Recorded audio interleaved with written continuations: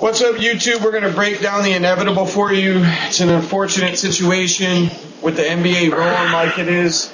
We got to talk about it. First of all, I guess I'll start the video by saying that Dr. J basically said that the NBA lockout is inevitable. There's been Karl Malone and Gary Payton.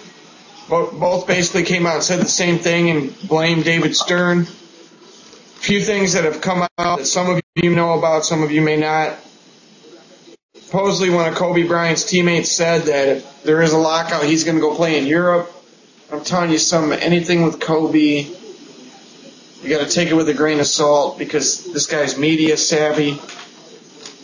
You got to look into could there possibly be intentions to saying that, and just don't take it at face value till he's over there playing. But Jason Kidd came out and said if there's an NBA lockout, he'll probably just retire. A lot of college ball players decided to stay in college because of this lockout that's coming. Billy Hunter, the executive director of the NBA Players Union, said he's 99% sure there will be a lockout. And we're not talking about a quick lockout where they settle things and then they got it settled by the beginning of the season. These people are talking about a work stoppage for the entire season at least. David Stern has come out and said that there needs to be a fundamental change to the way the players are getting paid, and basically they're going to fight over the television contracts. The ABC, ESPN, and TNT contracts are valued in the billions. Now, supposedly these teams say they're losing money, but yet attendance is up, league revenue is up, interest in the NBA is it's at the highest it's been since Michael Jordan left. And then you tell us that, you guys are losing money, but on average, us fans pay $15 to park, $90 for a decent seat, $10 for nachos, and $5 for a pop. But let me tell you something, it's much more than that here in Chicago. And Joseph can tell you how much it is to see the Lakers. So, guys, Joseph and Tim, I think this is ridiculous. David Stern is a freaking con artist. I mean, we all know this guy's rigged games. We know the way they rigged the NBA to allow perimeter players to score more because they felt that these perimeter players are more marketable. And it's just more shady material coming from the NBA. I mean, you look at the NBA referees, it's like a mafia. These guys are referees for their entire lives. And the funny thing is, Tim Donaghy would still be an NBA referee if he didn't get caught up in his gambling scheme. So we'll start with Tim, and everybody welcome Tim to the channel. He's a young, talented sports talk analyst, and I'm telling you, when guys like me and Joseph are gone, because, Joseph and I, just get this out real quick, Joseph and I do this for the love of the sports that we talk about. We can't do this forever, though. We've got priorities. We got things we got to do in life. And that's why we're asking you to go to hoopsopedia.webs.com and donate. Go to the donate page and donate to the website, which goes towards the podcast, so we can take this to another level. And heck, who knows, maybe one day Joseph and I can make money off this and make it our number one priority, and then you don't have to worry about us going anywhere. But as it stands right now, if we aren't able to realize our dreams of making documentaries and taking the podcast to the next level, we're not going to be here forever. And let me tell you something. If we're not here forever, this guy Tim right here that you see in the middle is the next generation. So give him respect. He's going to improve as he goes. He's already a great sports talk analyst. So Tim, why don't you give the folks your thoughts on what looks like is just, basically, it's going to happen, man. The lockout's coming, brother. Yeah, it's a real shame considering the NFL might miss some time next season. That would have been a real opportunity for the NBA to maybe not go back on top permanently, but get some more interest in. I mean, like you said, interest is as high as it's ever been. I mean, that has a lot to do with LeBron James taking his talents to South Beach. But the bottom line is they are losing a lot of money. And while they're making more money this year, I believe they lost like $500 million last year. Something I do want to get across is if there's going to be a lockout, can we please get a new commissioner? Because I am just getting sick and tired of having to listen to David Stern fine everyone $25,000 every single time they talk about something. It's absolutely ridiculous. The owners aren't making money in my mind because of the simple fact that there's less stars in the NBA, and the big stars that there are all going to the same teams. They're going to the New York Knicks, and it's only going to get worse. Chris Paul or someone's going to go to the Knicks. Dwight Howard's going to move on and go to someone else. I mean, it's getting to the point where there's 3 or 4 teams every year that have a legit shot to win, and it's not like the 80s where there were 7 or 8 teams and then there were other teams that were good. I mean, there's 6 teams in the Eastern Conference that won like 35 games or less. It's absolutely ridiculous. Yeah, great points, man. Great points. Joseph, before we get into our opinions of whose side we're taking and everything like that, why don't you break down, fundamentally what you see with this situation? Well, look at it this way, man. We got 24 teams that are going to be over the salary cap this year, which basically, to me, means you have some terrible owners. Okay? You have owners who are investing money. You have owners that are controlling their draft picks who don't know what the hell they're doing. Look at the Timberwolves. These guys have a top 5 pick every year. And look what they're doing with it. They're drafting a point guard every year, or some nonsense. So you got a lot of bad owners. You got a lot of bad teams. You got a shady commissioner who's trying to act like both sides are working so hard to get this resolved and et cetera. Nope. This lockout is going to happen. And I've heard at the very least we're going to have no NBA from where the season would start until after Christmas break. I heard that's at the very least, and that's almost for sure right now. So it absolutely sucks, man. And somehow this is what I don't get. The NBA is predicting a loss of $350 million this year.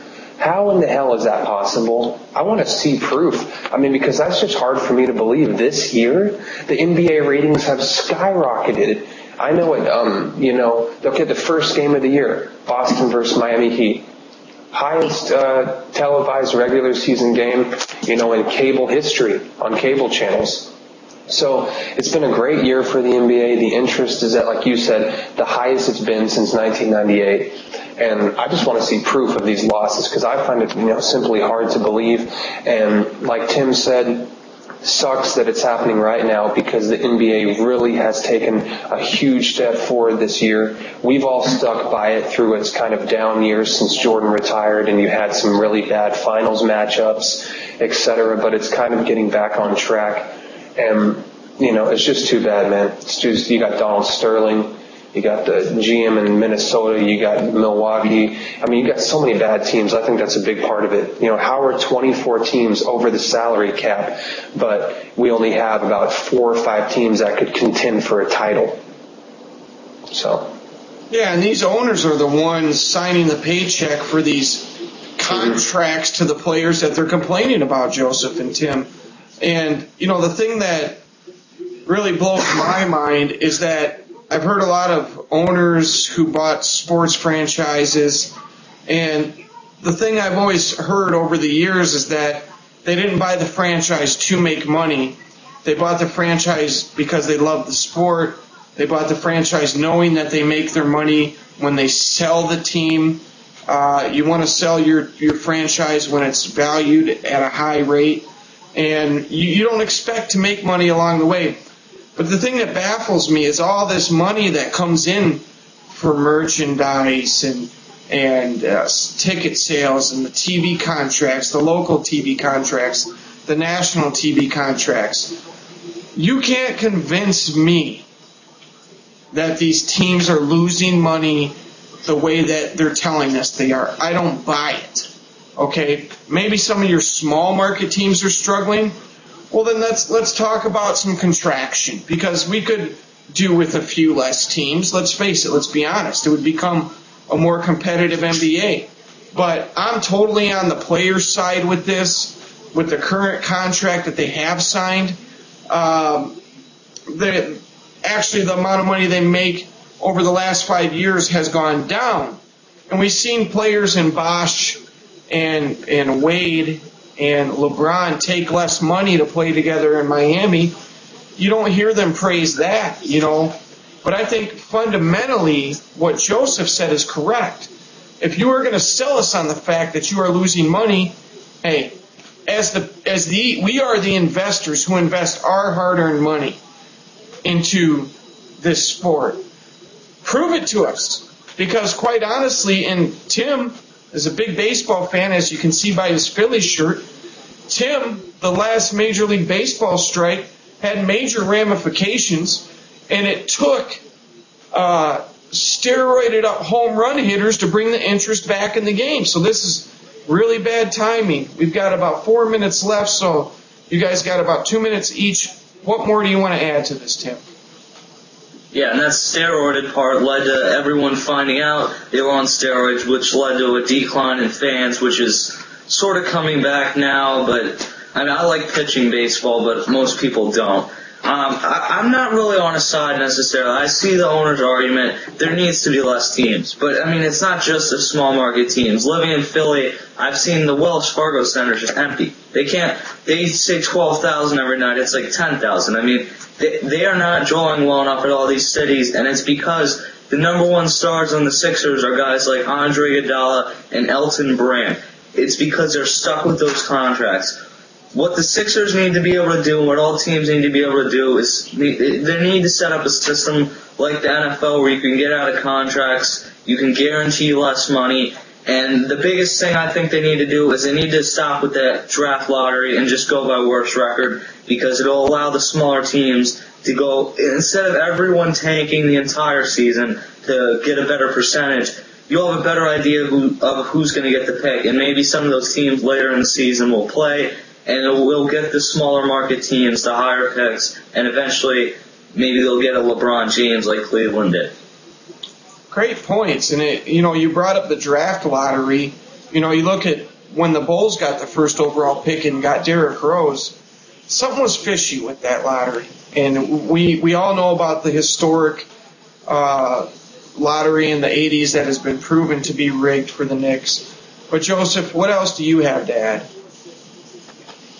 Last thing I'll say is, I sit here and I say, prove it to us. We're not the only ones. The NBA union has lots of disputes with what the NBA, what David Stern is saying that they're making and that they're losing. So even the players, even Billy Hunter, these guys don't have proof themselves, and they have some disputes. And also, here's one thing that disturbs me.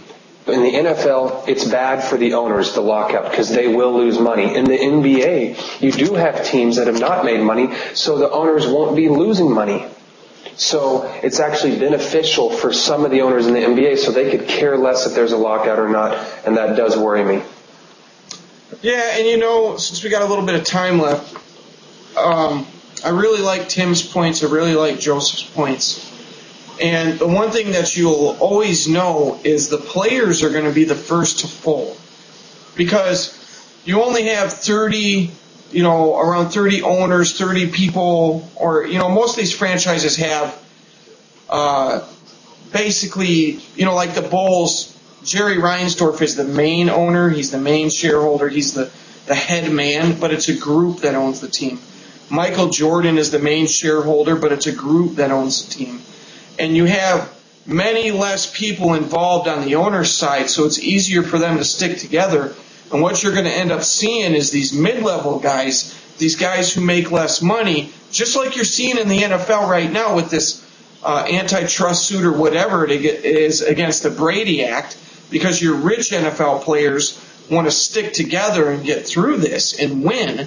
But the guys who are making less money, and you're hearing reports of guys who are already out of money, they just want to get back to playing so they can get those game checks. So the ones who make less money will end up breaking off from the ones who make more money, and the guys who make more money are going to be more firm in their stance, and the ones who make less money are going to cause problems for the players union who are going to want to stick together and win.